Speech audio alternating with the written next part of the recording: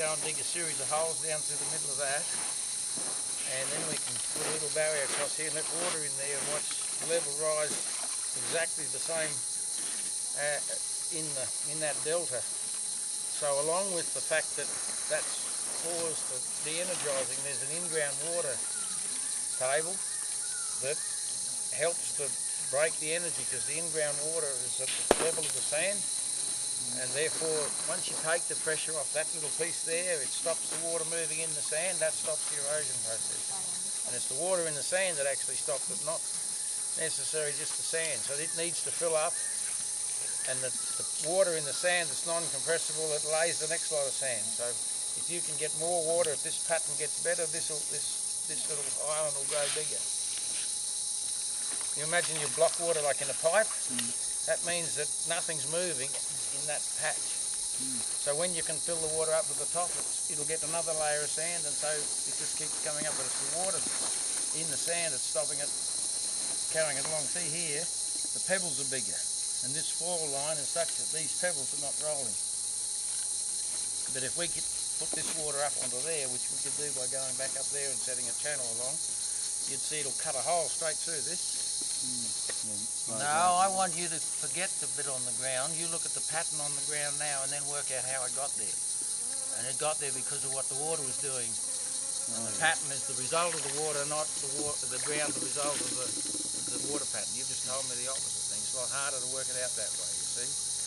And then you can make mistakes. But if you work it out on this water against water stuff, and then you've got to work it out on the appropriate volumes. You'll find that the volume of water going through here with the volume that sort of left and went over when this was this level at that point, you'll find that this is actually getting higher as it goes that way,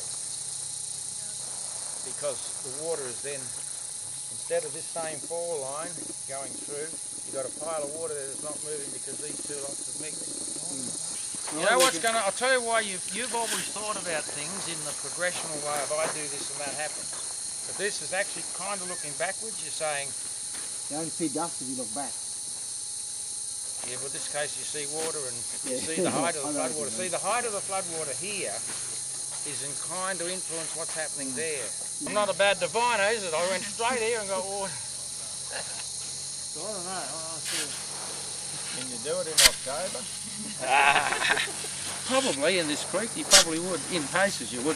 I'll tell you a story about where... Well, none of them I haven't found any of them to tell you why they did it.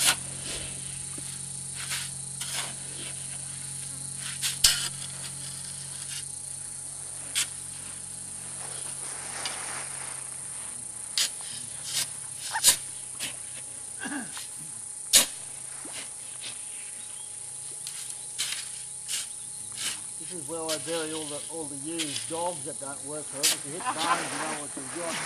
You know, Kevin Langby bought a place down somewhere below, somewhere around Wollongong, Sandhill country.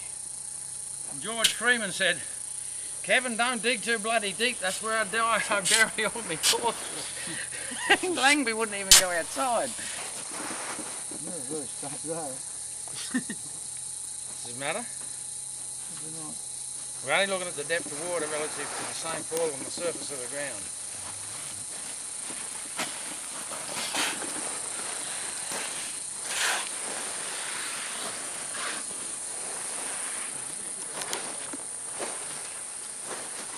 You've got a bigger shovel.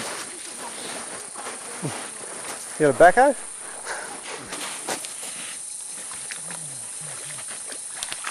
Can we shovel it? Huh? You put the jack. You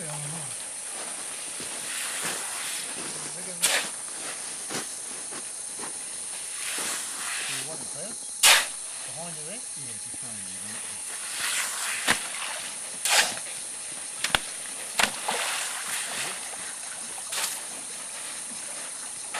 Drop them in there, Peter. Someone go down there and mark the exact water level in those holes. Just put a stick in exactly on the water level.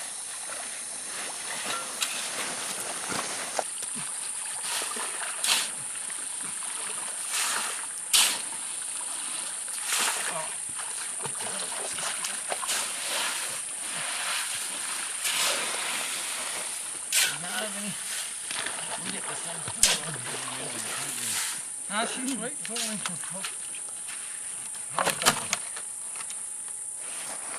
all settled down now.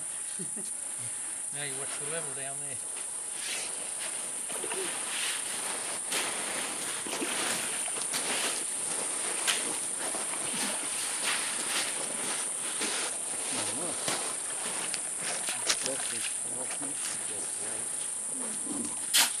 Diverting himself that way, that's the key. No, we've changed the height here. Yeah. And the height will now change in those holes down through there. What was going through here is now turned up that way? Yeah, that's not important. All we wanted to do is change the level here and use an alternative flow line to change it. We have. Now those blokes who want to know, go and make a hole in that bank and watch the erosion will cause. Take that whole island away. It's the same sort of thing as we ran it that way. Go up.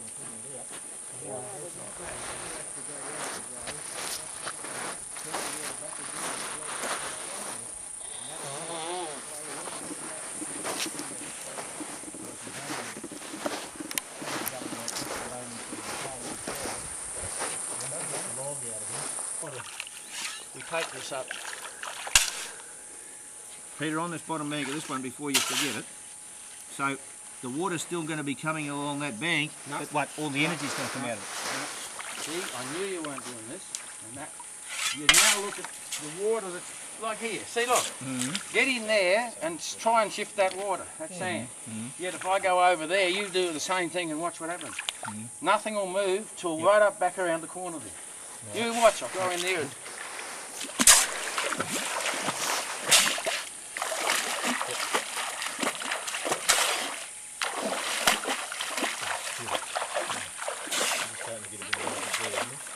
See that? It's not even the mud's moving. Yep, gotcha.